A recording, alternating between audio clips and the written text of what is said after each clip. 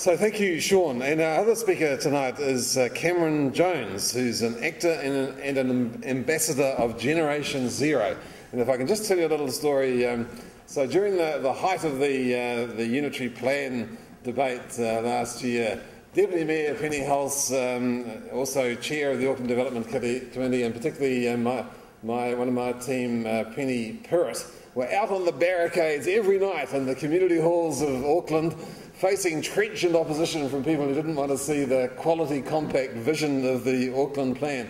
And there's one group that was actually absolutely brilliantly supportive of the council beyond anyone else really, and that was Generation Zero. They were right there for us, and so it's a great pleasure to have Cameron Jones speak tonight. He's a graduate of Toi Whakaari, New Zealand Drama School, at the end of 2012. He already has an extensive list of acting credits to his name. Not only does he profile on the cast of Shortland Street, on ambulance officer Dallas Adams' role, but he's also had a part on Peter Jackson's The Hobbit. I'm just looking at his feet there. As well as numerous televised roles.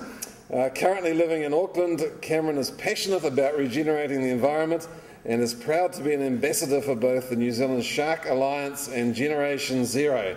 Generation Zero is a youth-led organisation founded with the central purpose of providing solutions for New Zealand to cut carbon pollution through smarter transport, livable cities and independence from fossil fuels. Please welcome Cameron Jones.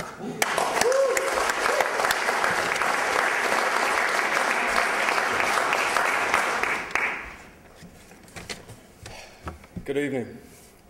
It is an absolute honour to be up here speaking to all of you in what will be remembered as a huge step forward for Auckland City. A change that, having been part of, I will look back in very fond memory. We are writing a new chapter in Auckland City's history and hopefully New Zealand's. Why is tonight special?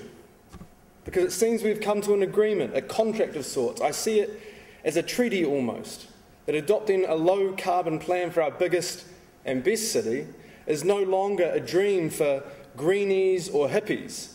The world is waking up. Being low carbon is not about left versus right wing, economics versus environment, profit versus sustainability. We are now aware that these things are integrated, and in fact, when in harmony, there are optimum results for both. I quote Tony Jupiter, who wrote the book, "What Has Nature Ever Done for Us?" Nature is in fact the source and very basis of our economic welfare and prosperity. End quote. Businesses are now becoming well aware of the huge benefits to be had from being environmentally friendly and low carbon. In fact, the benefits to the human economy that come from nature have an estimated value every year of around double the global gross domestic product. When an entire city can jump on board this initiative, the impacts are huge. Not only are businesses thriving and growth increases, but the well-being of every citizen does too. I am well aware, though, of the change and the fear that this change can bring, and the fear that can encompass such a task. It's a huge risk and a huge step for a city. It's not the norm. But you know what it is? It's the future.